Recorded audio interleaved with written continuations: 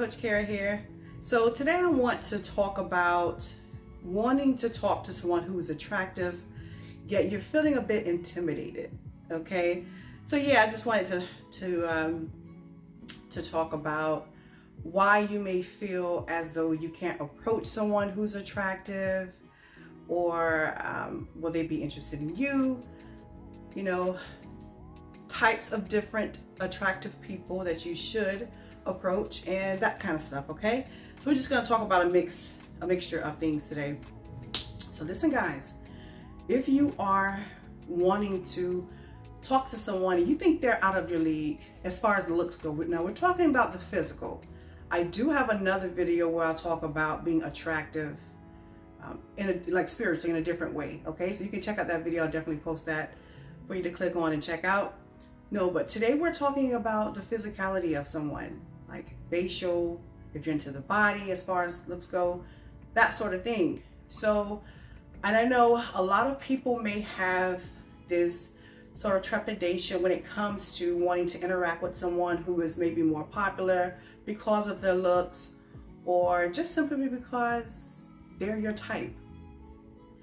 However, you may not be theirs. Listen, my love. The reason why you may feel as though you can't approach someone who is attractive is probably because you are feeling some level of insecurity about your own self. You may have a poor sense of self-esteem or lack the confidence, and the courage to approach this person. So there is something internally that you must work on, okay? Once you do the work, I promise you, you will be brave enough to approach certain creatures. Now that I've said that, you don't want to approach just any attractive person. So just to break it down in threes, I'm going to share 3 different types of people, of attractive people, 2, which we'll discuss firstly, that you should not probably even want to go anywhere near them. And then the last one, of course. So the first attractive person who's actually unattractive, well, he's probably the more arrogant type, he or she.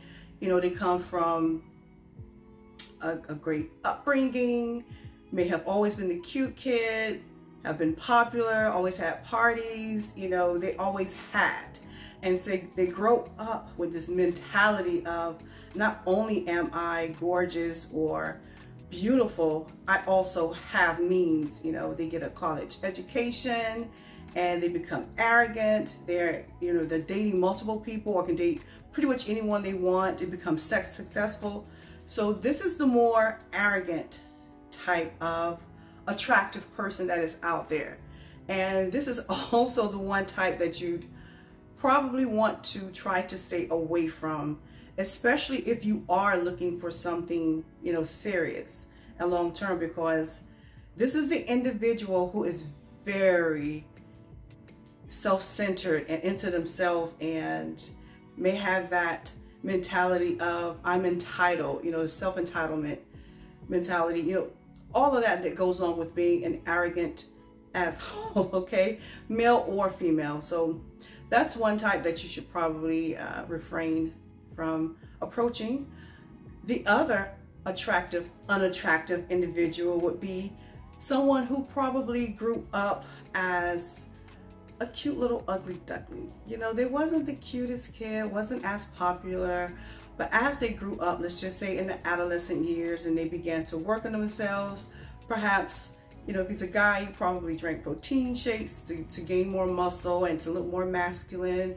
If she's a female, she probably, worked on her hair and start wearing makeup and that sort of thing, and eventually grew into their looks. Even still, when this type of transition happens and you've been struggling all those years with insecurities and esteem issues, once you transform into, I guess, a beautiful being, those thoughts remain. Generally, they remain. And this is why you may see someone may have surgery as they get over, just to further enhance, or they still have some level of insecurity. And when this happens or is occurring, they're usually attention seeking. So if they have a certain number of people always trying to get at them, you know, just checking for them, you know, always in the DMs, they're going to always want that, need that. They're feeding off that because their ego allows it, okay? Without it, it takes them to a different place, a darker place. So though they may be attractive now, they still have those ugly duckling thoughts going through their mind, just kind of like someone who has massive weight loss. They still have thoughts of themselves when they were that, even though they've lost all that weight. You understand? So this is a person who's going to struggle with their ego, and they may not be as loving and caring. You know, there's an energy there that makes you feel like, hey, this person isn't just going to solely be into me. They're always going to seek attention from the outside. You understand? So there's going to be some struggles there. So if you, in fact, have dealt with someone like this, or you know someone who has been with someone, they're attractive, but yet they seem insecure, perhaps this is why. You know, you may not understand why are you so handsome? You get all these compliments and everyone, you know, fawns all over you or whatever, but yet you just act so insecure. Look, most things, most trauma always goes back to the childhood in many cases. So this is probably one very good reason. So the other type of person, attractive person that I like to talk about, is the one who may not be all into their looks. They may not have been even aware that they were quite attractive, you know, all the life, and they may not even care about any of that.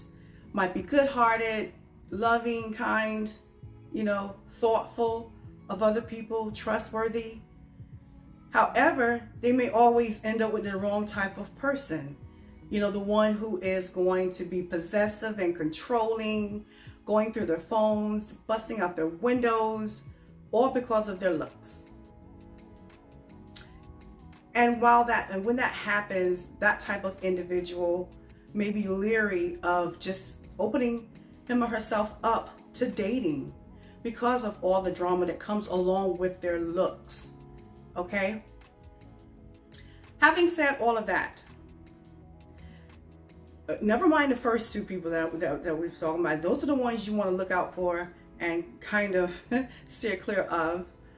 But this other attractive person who may have a great aura and all that positive energy, attracting everything and everyone, if you approach them, they may be willing to, you know, engage with you.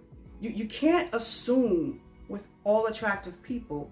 They're not all alike. I promise you this, okay? That attractive person may actually want someone who doesn't attract a whole lot of attention and also into themselves, you know, self-centered, even though they're trying to be in a relationship. They may want someone who's warm-hearted and loving and nurturing, and basically going to treat them as though they're just a regular type of person. They may not need all of that extra. So you just can't assume that an attractive person will not want to pursue you. Okay? And again, these are types of people. They attract everything. So it can get very scary in the dating world. And I know some of you may be saying, well, and you're pretty, and that's easy for you to say. Yeah, I mean, have I been told no? Maybe once, and that was a reluctant no, only because he was in a relationship. You know, of course, it's like, hey, say no more, right? But yeah, I've always been able to talk to whomever, flirt or date or whatever with who I wanted to, and just know that he was attractive. See, what people tend to not realize when it comes to being an attractive person, right? It's a blessing and it is equally a curse, all right? So granted, you are a beautiful being to people in others' eyes. You know, they may treat you differently, you know, give you special treatment or give you lots of attention. In most cases, it's unwanted attention, especially if you're not an attention seeker. I have that issue. You know, there's a lot of things that come with it. You know, it's there's some perks to being an attractive person as far as looks goes. However, what you guys don't really know about or aware is the madness that comes along with it. All right. So you have your little blessings, but there are also, it's also a major curse. Like I was giving the example about the guy or girl who maybe have been with someone who's controlling and possessive and always find themselves in a toxic situation. Well, for me, and I've shared this with you guys, you know, quite some time ago, but stalkers have been my thing. So yeah, you know, but when I was like 19, 20, you know, maybe 21, I could just talk and flirt to anybody, no worries. But as I began to look more mature and womanly, I had problems. Around maybe 22-ish was when I encountered one of 6 stalker-ish incidents. So between the first and the 6th one, which were quite nightmarish, to say the least, it really had an impact on me, especially how I engage or interact with a man that I don't know. So yeah, you know, just simply saying hello, good morning, I no longer do that, just for the very simple fact of, hey Kara, this guy may chase you down the road in his car and follow you home again, or some kind of craziness like that, trying to run you off the road. You know, having to encounter all types of incidents and situations, especially as a woman, it's a little different from a man, even though men, they have their harassments as well, believe it or not, but for a female, it's quite differently. So it has impacted me a lot on how I engage in public, you know. And when you're receiving all sorts of unwanted attention, and you don't want it, it's almost like intrusive. I remember one time I had just finished doing a tutorial. That was when I was doing makeup on YouTube, which I felt was so vain, so I stopped doing it, right? And I went out. Actually, like quite a few times I would go out into the store while I'm dressed and made up or whatever, but I would always have people staring at me and watching me, and I didn't know why. And one day I come home and I say to my guy, like, dude, is something wrong with my face? Is something wrong with me? People just keep watching me. I was so upset about it. He said, well, Kara, it's because you're pretty. And I was like, no, but they're staring at me like there's something wrong. He said, no, it really is because you're pretty. That was the last time I went out with makeup on. So that was years ago. So from then I stopped going outside wearing makeup. I just want to blend in with everyone else, you know. The only time I wear it is for you guys, because I really actually want your attention and I don't want to scare you away as well, or for special occasions. So it's not all what it's cracked up to be. You know, you may say it's easy for you to date someone, you know, who's much like yourself. I mean, it is, but at the same time, it's not a good thing. But if you are wondering what type of person I am attracted to, some of you may be, others may not give a damn, but for those who may be, so I am actually attracted to, I guess you could call them, as far as looks go. So I'm a face person. So you have people who are attracted to faces or the body, or maybe even both. Me, I am a face person.